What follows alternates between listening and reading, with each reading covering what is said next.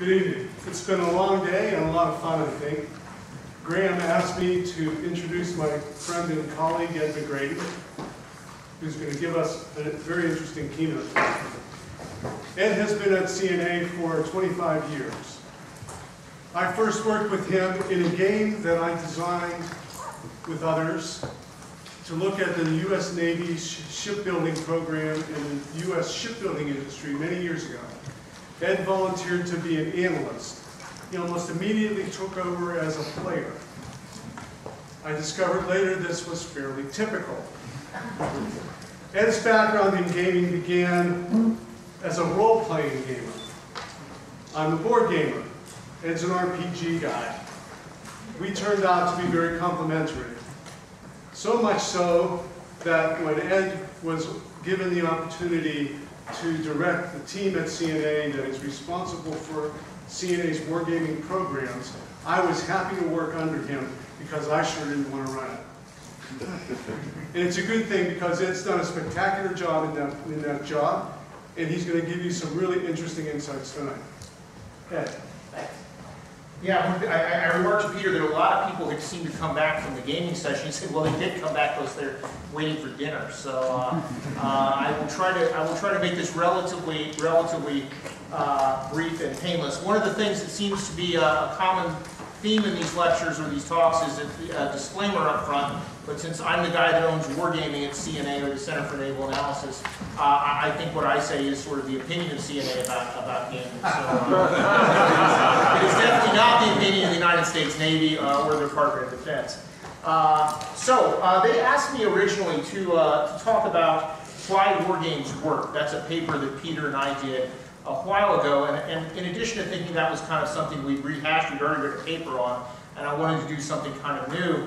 I also was puzzled by a lot of things, and one of the things I was particularly puzzled about was sort of the reaction that Peter has talked about in his talk to wargaming suddenly becoming cool. It's not like we suddenly became cool. Kids suddenly discovered wargaming, and so I wanted to kind of think about that a little bit. But more deeply, I think that I wanted to also talk about my favorite theme, which is the art versus the science of wargaming. Particularly since I knew Stephen Downes Martin would be in the audience, but he's not, so he's trying to avoid me. But I think that upon thinking about the idea of the art and science of wargaming and the tension that exists between those two sort of poles of creating and analyzing or understanding wargames, I think that gets to some of the issues involved in why wargames work. And so I wanted to think a little bit about that. So this talk sort of covers those various topics in several different ways. The first thing I wanted to do is this was mostly for Stephen. Stephen I view as a prototypical scientist in wargaming. That apparently Distal and Her Majesty's government agrees with me that wargaming is an art, not a science. So we can start off from that as evidence that my view of wargaming as an art is correct. Well, important people have discovered wargames, and it's turned out not to be the sort of glittery rainbows and unicorns kind of situation that we kind of thought it was. In fact, even in the work memo, if you read it as I did as Peter was talking, and I sort of pulled this quote out, simulations and other techniques, otherwise known as wargaming. Why would you phrase it like that? Why not just say wargaming? Why do you have to caveat it so much? So this is part of what I was thinking about as I was doing this talk. There seems to be this idea that wargaming is somehow suspicious, that it's some sort of complex black saucery that we engage in that really isn't valid or isn't verifiable, can't go through the V&V process. Many things like that seem to overtake wargaming, and so why do people think about that? And one of the things we saw up here was the die rolling issue that came about, and so I'll talk a little bit more about that. These two illustrations sort of illustrate my concept in your upper left corner of how war games and war game design works, and in the lower right corner, my impression of the Stephen Downes Martin or scientific method for designing and running war games. And it's really not an opposition as much as two different perspectives on the same problem. We're both looking at things in different ways. But when we start talking about why don't war games work, I immediately, part of our paper that was on why war games work, that was really mine, was a whole narrative issue. I saw war games as a kinesthetic narrative that people act out, and that engages them in different ways.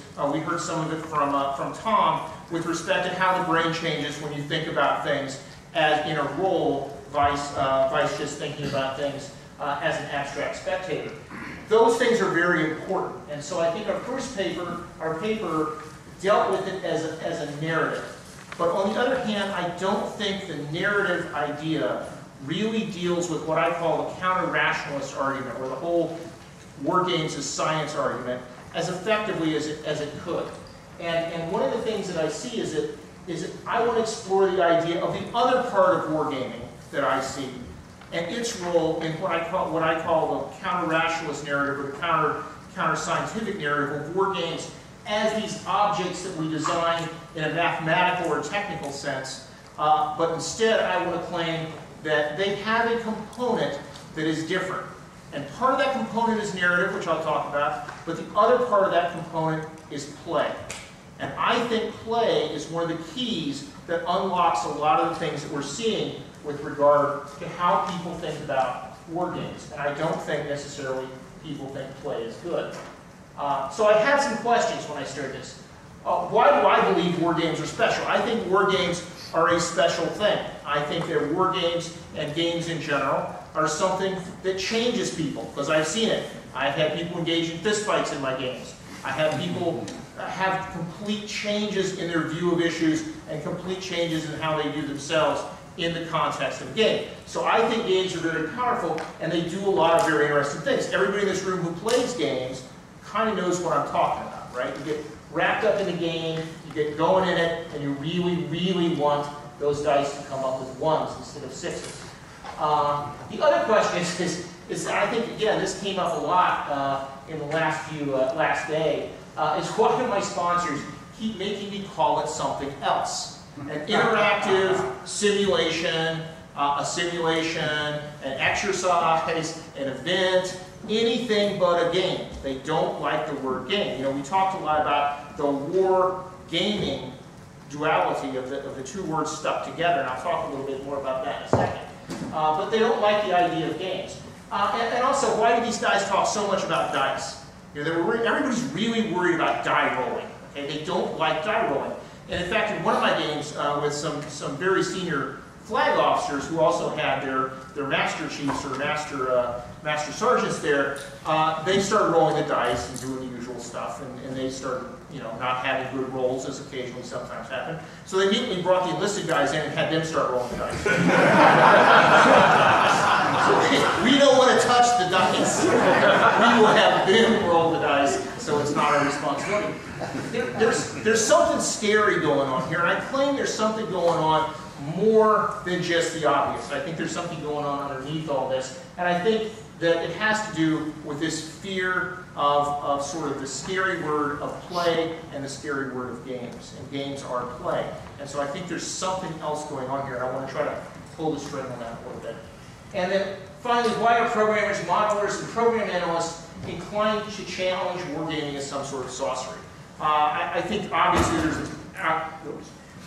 there's a bureaucratic fear inherent in all this. I think that's a really important reason. But I think there's something else going on, and I'll talk a little bit about that as well. Wargaming is gaming. One of the things that I thought about initially as I was doing this talk is that wargaming is a really unusual compound word. We don't have war analysis. We don't have war modeling.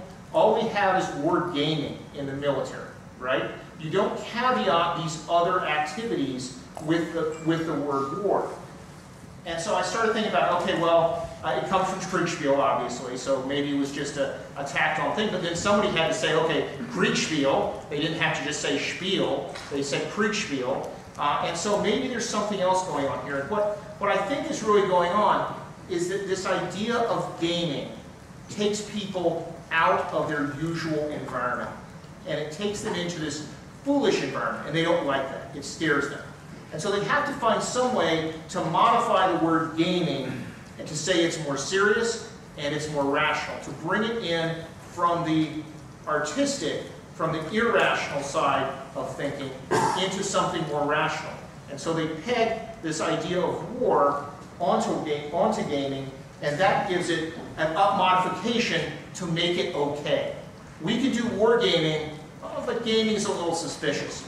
You see this in industry. When you try to sell games to industry or talk about games with industry, as opposed to the warfighting, they want to call it wargaming.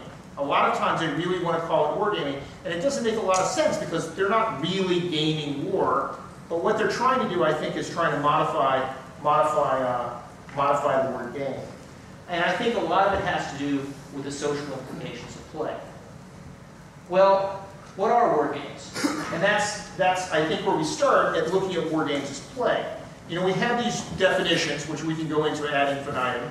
Dr. Perla says it's about decisions, which is true. War games are about decisions. But the first word in my definition, which is people making decisions in a simulated environment, where they can see the consequences of those decisions, is people. War games are more than just decisions.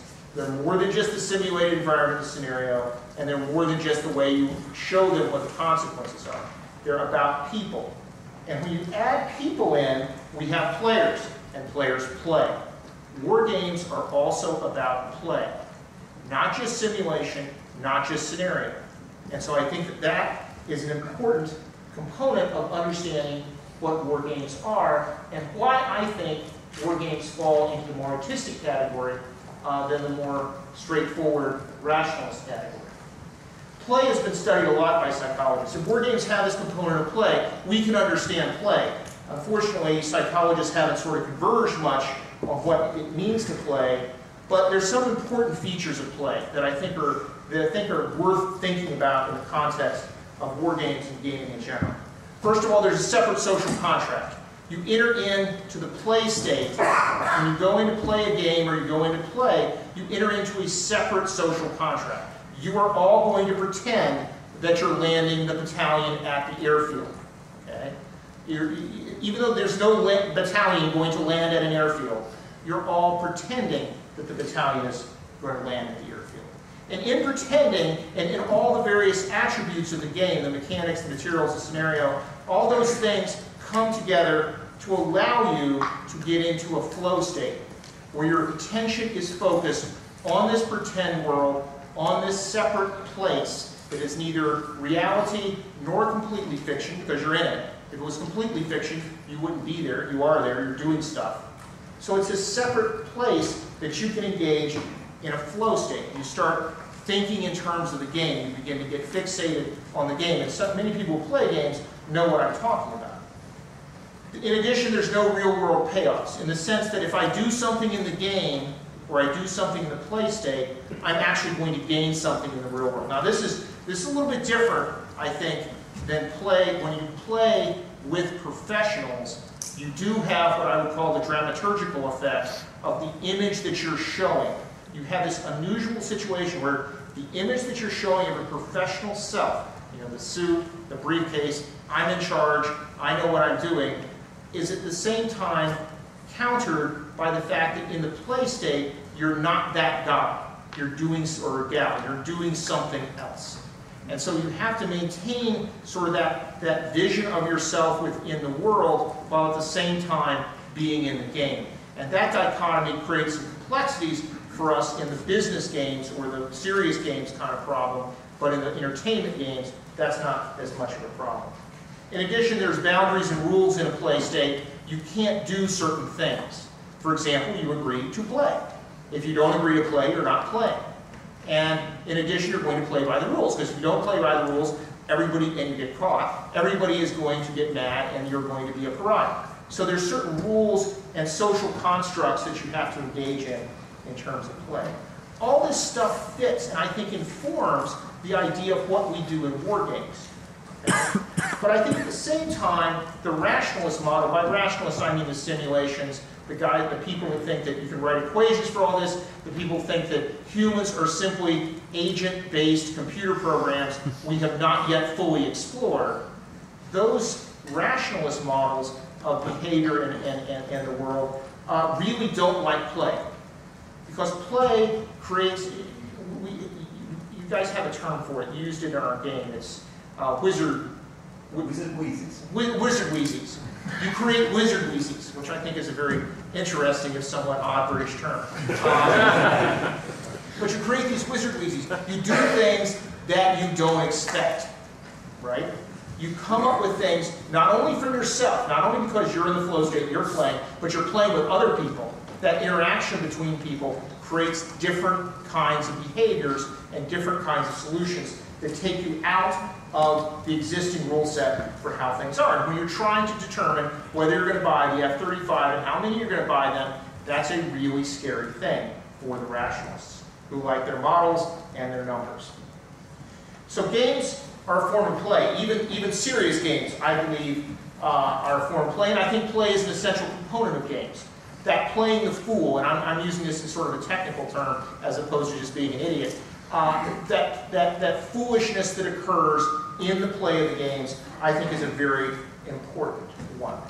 And in role-playing games, I think the suspension of social rules makes games different than what we have inherited from a rationalist, analytical view of warfare. In other words, I think that games are special because you play games, and when you play games, you are different than when you're doing other things. That is part of what makes games different, and I think it's part of what makes games work. And so I think that's something we have to look at. In addition to the whole narrative studies aspect of games, I think the play aspect of games is something we really need to think about. But I think that in addition to that, as we talk to the narrative, to the rationalist, analytical crowd, I think we need to think about games as different things. They are not simply a linear extension of models, simulations, and other forms of analysis.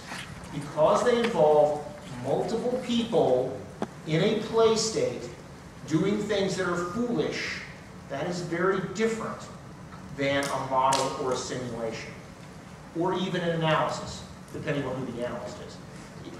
It's different. And I think that if we think about games as this different territory, we have a much stronger argument when it comes to talking to the rationalist model of thinking about warfare. In other words, in many ways, what does this mean? It means games allow us to get at the irrational in warfare. Games allow us to take into account those things in warfare and other human systems that involve the human, as opposed to models and simulations which involve things like counting things, predicting things in physics. Does the radar detect the particular kind of airplane? How many missiles am I going to expend shooting at it? Those are all very valid things for models. Where do I put my airplanes, and can I keep my airplanes on station even when I'm losing some? That's a question for games. So how are games different? I think that games, because they have this play aspect to them, change things and make them scary. They make them scary for people who are trying to develop rationalistic-based programmatic models to buy stuff. Those people are very, very locked down on not having foolish things happen and having their view of the world be predictable. I think games also change the way players view problems through interaction. And I think that's also scary for the people that generate these quotes and try to call war games other things. Because if you're changing the players' minds, and the players are the people who are going to buy the F-35s, that is also very scary for the rationalist model. We're trying to bring in the irrationalist element as part of games into the argument, and that takes away both power as well as validation for the rationalist model of how we view how things work. I think that is a very scary proposition. So games change the view of the players. They also can change the underlying paradigm of the problem. If you get into a game, a lot of times the players suddenly go, that's not the problem. The real problem is this completely different thing that we have to look at. That underlying paradigm change is an important component of the play and the interaction between the players, and the interaction of the players with the narrative. They also open up and expand the set of possible solutions, which is also a scary thing to do. The more potential solutions you have, the more exotic and very expensive model runs you have to do, the more data you have to accumulate, the more questions you come up with. I think all this scares the rationalists who have invested a lot in existing solutions. Now, I'm not telling you they're going to come up to you and say, hey, I think games are scary. I don't want you guys doing it because it's going to trash my whole programmatic process. But rather what I think they're going to do is they're going to have these reactions and react in ways that you're seeing in Peter's talk. Well, in addition to play, we also talk about games as narrative. And so there's the players and play and their interaction with the game, but there's also the players' interaction with the scenario. There's the players' interaction with the story of the game. And this is something that we wrote up in the paper that is also a very important component of why games work, and also I think why games are very powerful in both changing the players as well as changing the underlying story behind what they're doing. Stories and reading stories and thinking about stories are an academic area that's had some minor amount of study ever since Coleridge came up with his idea of the suspension of disbelief. It's this idea of being between two worlds, of knowing you're in one place. Hey, I'm here in the auditorium, but at the same time, I'm the 1st Brigade OPSO, and I've got stuff to do in the context of the game. That two-sided view of the world that occurs in these games can have significant impact on people. Tom talked a lot about the fact that if you ask people, there's been a bunch of research done, if you ask people to pretend they're somebody and think about what decisions they would make, they make a lot more accurate predictions than people who haven't been asked to play the role. Likewise, if you have someone think about something or read something and do an fMRI on them, you find that their brain changes in ways that are consistent with them actually doing that activity or having that thing in their possession. Again, I think this is all a very important area of research for games. I think I would very much like to stick a bunch of game players with an fMRI and see how their brains change in the process of playing over games. But I think that participating in these interactive stories makes games more powerful by, again, asking people to play the role of the battalion commander, the brigade commander, and everybody else. This role of pretend allows you to understand other people's point of view. And one of the things I get a lot is, oh, we've got to have a subject matter expert on pick a country, on Mexico. We got to have a subject matter expert to accurately play Mexico because they know everything there is to know about Mexico. I challenge that notion. If I give the proper incentives and constraints to anybody from any random selection, they will, in a proper kind of game, they will likely exhibit the same kind of decisions and behavior that the Mexican government will probably make, even though they're not an expert. And this is very similar to what the research shows, which is experts have not as good necessarily a time with what Tom showed, not as necessarily good as a good time as people, as just students who are put in roles and asked to actually do that. I see that in my games all the time. And so people don't believe me, but they nonetheless happens in the games.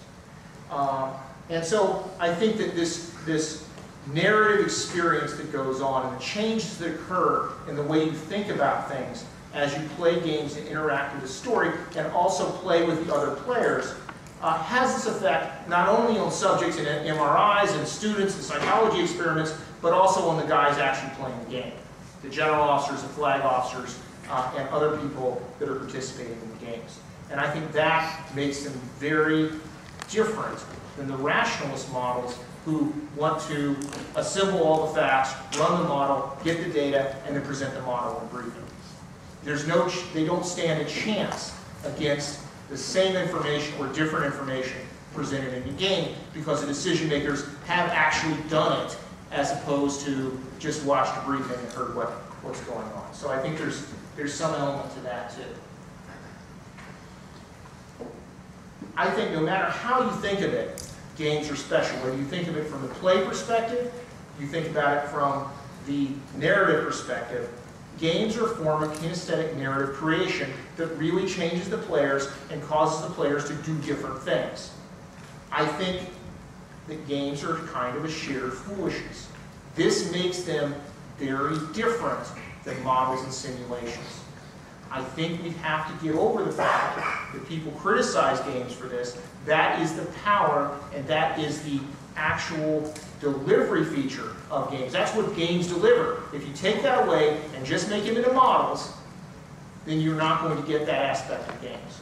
And so I think that, in some ways, in America we have a saying, unloading from the muzzle. I think that in wargaming we're too often holding our fires and not owning up to the specialness of what we do, and not owning up to the fact that games are different than the model and simulation guys. And instead we try to talk to them in terms of models and simulations. Well, our games incorporate really accurate models and simulations, and our adjudication is really, really great. Therefore, our games are just as good as your models. That is a losing argument, in my opinion. I think we need to claim this specialness of games and make them something different. So, are games rational or irrational? Well, I think yes, they are.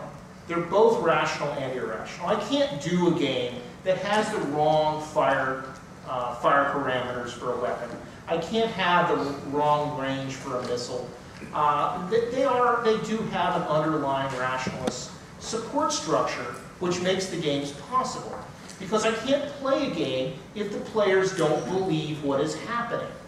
So if things don't work in a normal way, unless I'm doing some crazy video game that's sort of an indie video game that I'm going to put on the Xbox, unless I'm doing something like that where the rules don't matter and physics is just a suggestion, I need physics and basic behavior to underlie the structure of the game. That's given. Okay? But that's not all games are. Because once play begins, people become involved and games become irrational. They take the rational and they make it irrational. And that is not bad. Okay? Everybody says, oh, well, it's irrational, that means it doesn't make any sense. That's not what I'm saying. I'm saying that the irrational elements of games are the fact that people are involved and they're doing things you don't expect because they're people. They're cranky, they're mean, they're venial, they're selfish. I do a lot of organizational games. Okay? And Peter always goes, well, how do you design organizational games? Well, I just go down the 7 deadly sins. Because that's what you're really going to base the game on. Because people are slothful, they're venial, they're in it for themselves, they're in it for their own organizations, they will withhold resources. I've been in games where literally I've given someone who is a very important player in a very important place, I've given someone the clue, okay? But because the organization he was with did not talk to anybody ever, okay, he wouldn't say anything at the meeting, all right? And I'm like, psst, psst, you know, you got the clue, you know, it's sort of, it was a terrorism game. You got the clue, yeah, I do have the clue, that's really nice. And so the nation sailed on happily without it.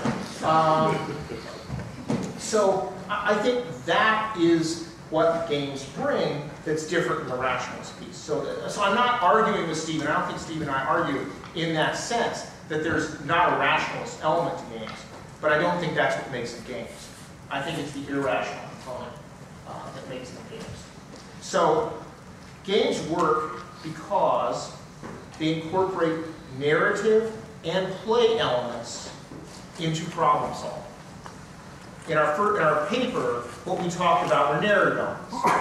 How narrative elements can lead you into a situation where you can deal with situations that are uncommon and surprising. Black swans is what they're called. And so we talked a lot about black swans, about situations that develop in games that are unusual and that games are capable through this narrative process of having decision makers deal with these black swans. But I think play element in games creates black swans internally within the game. And I think those black swans created in the social interaction between the players are what also makes games very powerful and what makes games work. Okay.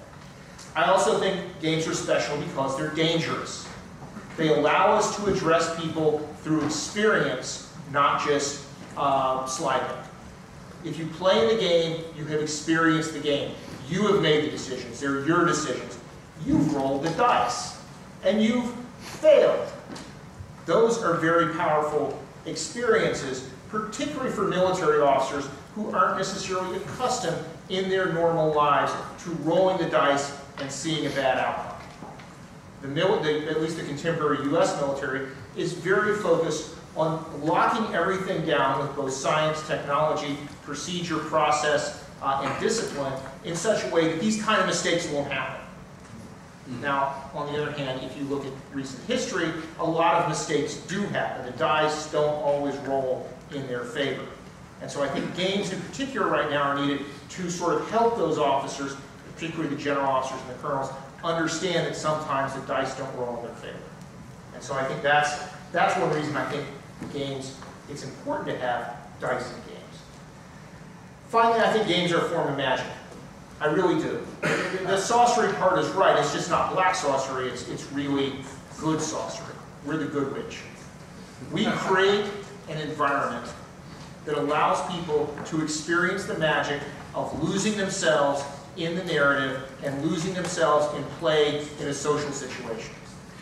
That is a very unusual experience. The other place it happens is in movies and in books and other forms of visual narrative. But it's different in games because you're actually up, moving around, having the kinesthetic experience. That action process makes games different than movies and different than novels. And movies and novels already have a significant experiential component in that sense. You can think about it. When you're reading when Lassie dies, right? I'm sure no one in this audience, but many people cry when Lassie dies, okay, or when Old Yeller dies, right? They know that Old Yeller is not dead. It's a movie, for God's sakes. But at the same time, they experience that emotion. It's real for them. Games work in the same way, but only even more so because you're actually standing there and you're actually looking at another person who is having the experience with you. So one of the things that I think is really important for the gaming community, and I think it's really important that Connections is a part of this, is that I don't think we have serious academic study of games yet. Okay? There are courses and there are people that teach gaming, but maybe in the computer science departments, not as a design curriculum. In fact, we're trying to get a design MFA started at George Mason University in the design department, in the arts department, not in the computer science department. We're working with the computer science department. But it belongs in the design department, not in the computer science or the operations analysis or industrial engineering departments. Game design is a design art form. It's designed to create the play space and the narrative structure to allow people to have that narrative experience. And in that sense, it's a design problem, not a math problem. And I think that understanding that places it academically, but I don't think we have any research. We don't have people getting stuck in MRIs.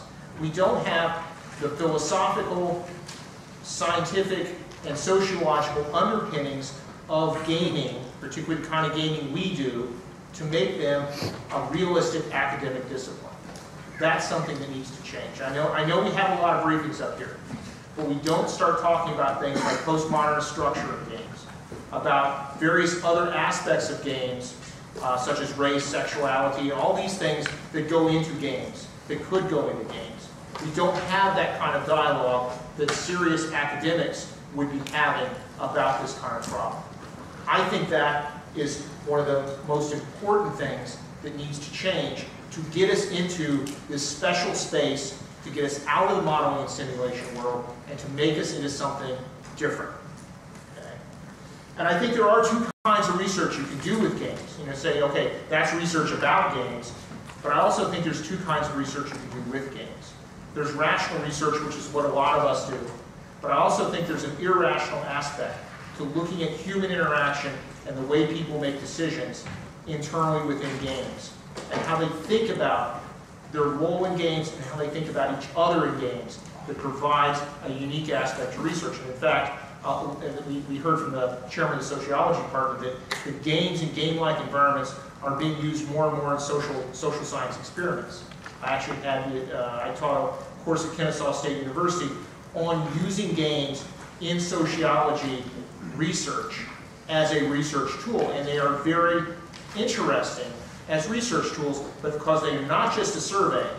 Instead, you take the undergraduates, you put them in a game environment, you get the synthetic experience, you get the narrative, you get the play, you get all these other aspects, and then you can compare those experiences that they have to other populations and begin to ask questions in social science research. But to do that, I think we need to understand more about the basics of games and play than we do right now. Okay? And the other question I have from a philosophical standpoint, I'm very much interested in the philosophy of games, is this just another postmodernist rationalist debate? You know, in science, they had this debate between, is science a social construct, or is it a baseline rationalist activity? And here, it's the same thing, right? Are games this weird postmodernist kind of thing where people experience play and experience each other, or are they just an extension of model and simulation? I don't know whether that's an immediate extension of that, but it sure may be. And so the bottom line is, I think war games are special. I think I'm giving you some reasons to think about war games are special. Okay? I think that they should be in a separate category. They're kind of like the Burgess shale fauna, and they don't quite fit into existing forms and clades of how we think about analysis. I think mixing them with other things weakens the impact of games and weakens our voice in understanding what games are. In addition, just because there is a cycle of research, games, analyses, and exercises, does not mean that they flow one into the other.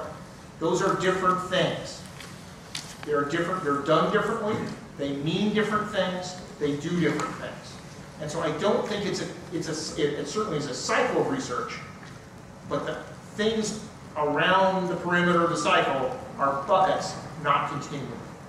And so I think we see it too much as a continuum between analysis and games and less of different things. And I think we need to think about that. And finally, I think the most important thing, and this is the hardest thing I find to some degree for sponsors to do, is you've got to let the players play. Well, they shouldn't have made that decision. They just absolutely should not have made that decision. That was a completely wrong decision. Well, that is the decision the players made. Okay? It's not a wrong decision or a right decision. You need to understand why they made it and what the implications are, and maybe how not to make it again. But to invalidate the game because of the decisions the players made is a complete misunderstanding of what the game is. And I think that all too often in games, particularly as games move along this axis of importance and become cool, the cool kids are going to say, well, you know, this play stuff, it's a little out of hand. It's not what we really want. We want the agent-based models of the world so that we can control everything, because play is not really controllable. And I think we need to push back, because I think that that's what games bring, even to Sandhurst or even to the United States Navy. They bring play. And in play, you discover things about yourself, about the world, and about the problems you're working on that you wouldn't otherwise know. And so I think that games work because of the narrative, the story that we tell ourselves in the games, as well as the fact that we play the games. So that's the bottom line. Thank you.